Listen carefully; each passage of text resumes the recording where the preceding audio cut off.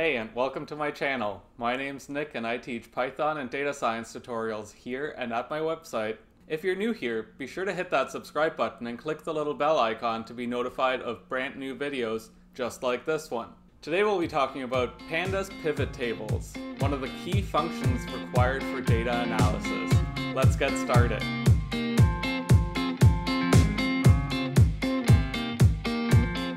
Before we dive in, let's explore why you would even want to create a pivot table.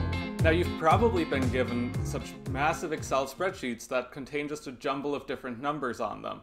Pivot tables allow you to quickly and easily summarize this data and group different variables into different columns and rows to be able to gain meaningful insight from this data. Pandas makes it incredibly easy to generate these pivot tables using almost plain language words within the arguments of the function. Let's dive right in and explore what the function actually looks like.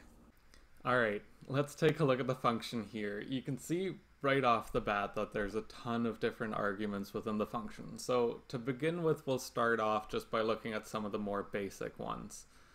The first one here is the data argument, where you will write in the name of the data frame that you want to pivot. This is followed by values. This represents the actual values that you want to summarize using the pivot table function. And finally, we have index. You can think of index similar to the rows field within Excel pivot tables. Okay, let's get started and write some code. I've already written a little bit of code here.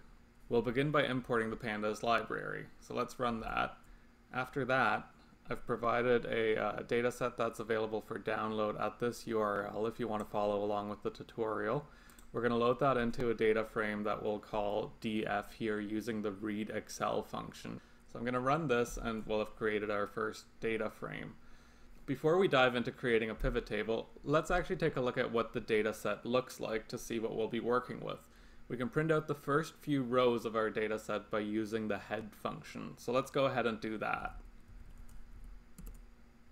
So you can see here that we have 5 different columns. The first one is the date column, a region field, a type field, a units field, as well as a sales field. So imagine that this data set represents different transactions that occur throughout a day. And each day is also further categorized by a region in which that transaction occurred, as well as the type of transaction that it included. So let's actually dive into creating our pivot tables. We'll start off by just writing a very simple pivot table function. We'll create a new object called pivot1 and we'll put in our pivot table function and a few arguments to start off.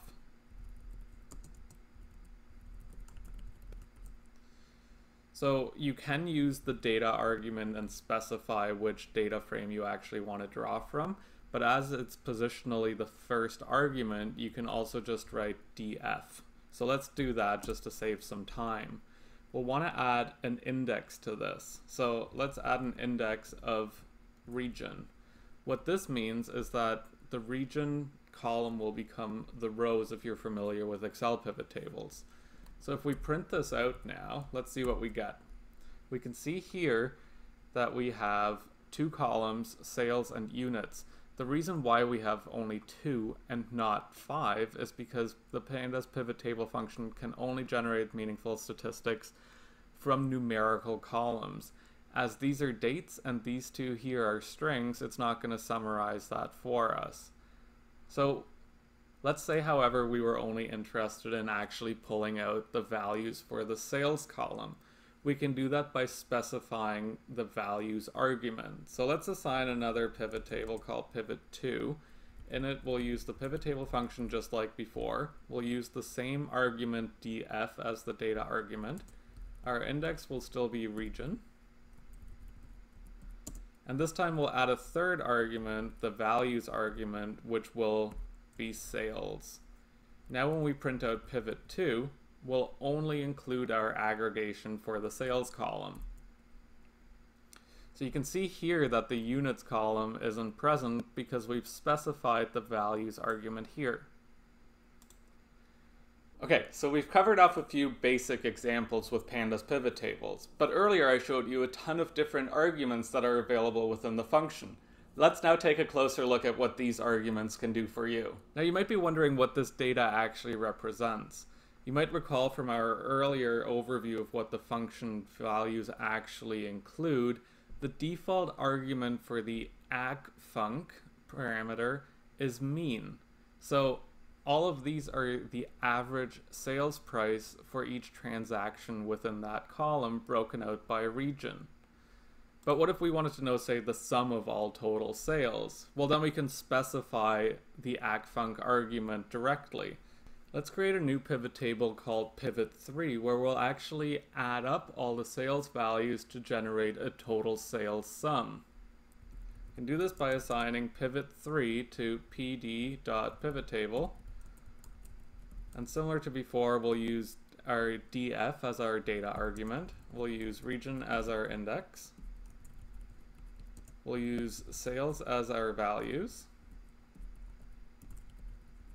And now we'll add another parameter here called aggfunc. This either takes a single value or a list of values, as we'll explore in just a moment. So here we'll write sum. Now when we print out pivot3, we can see that the values here are the sum of all the sales values broken out by region, whereas before, when we didn't specify a particular argument, it returned the mean value. Okay.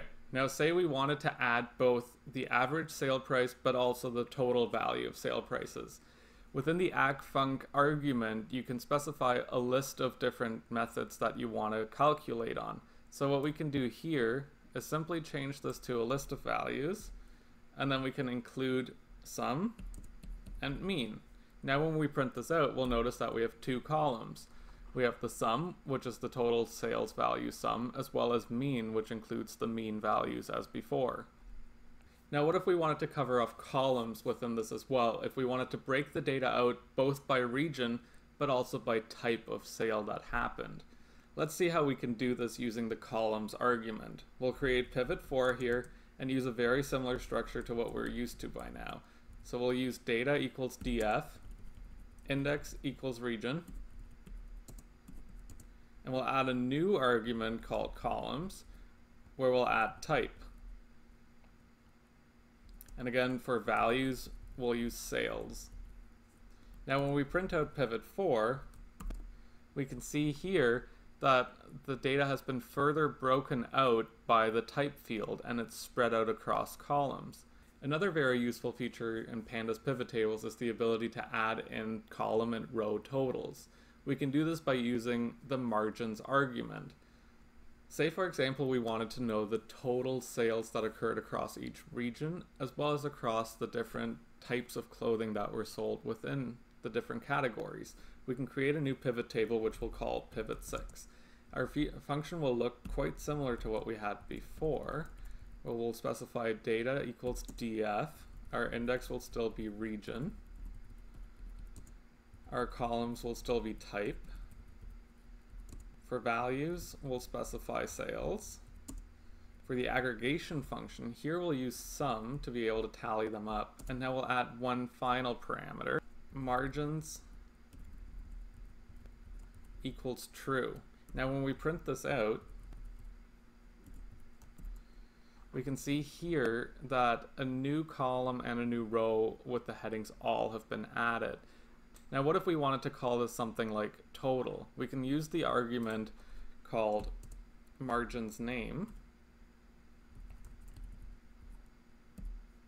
equals total. Now when we rerun this, the word all will have been replaced with total. Thank you so much for watching this video. I really hope that you learned a lot and that you're more comfortable creating pivot tables within Pandas. If you enjoyed this video, be sure to hit that like button, and if you want to be notified of new videos just like this one, hit that subscribe button and click the little bell icon beside it to be notified. If you have any questions about Pandas pivot tables, be sure to leave them in the comments below and I'll be happy to answer them. Thanks so much for watching and have a great day.